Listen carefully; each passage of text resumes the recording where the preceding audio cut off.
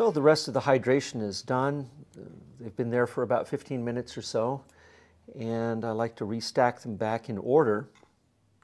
I can do that by the number and also by the leftover or the bottom gray board that was cut out. That's why I leave that there. It just helps me keep track of everything. It is time to assemble now, and what I need to do first is get the background out of this package here.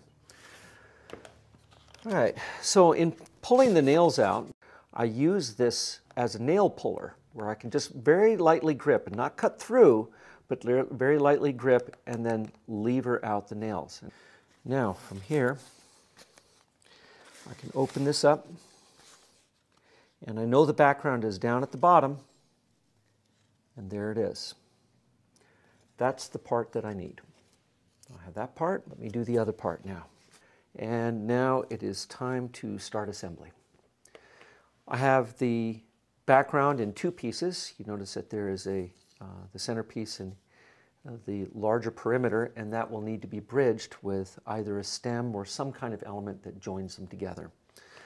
And that I can do with taking a small, maybe one of the stem pieces here.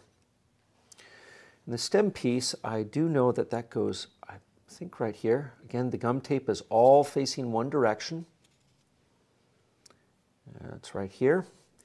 And I'm going to take some tape and try to bind these two together. It will lock together. There we go. And this is just going to temporarily fasten them together until I get a couple more bridges put in.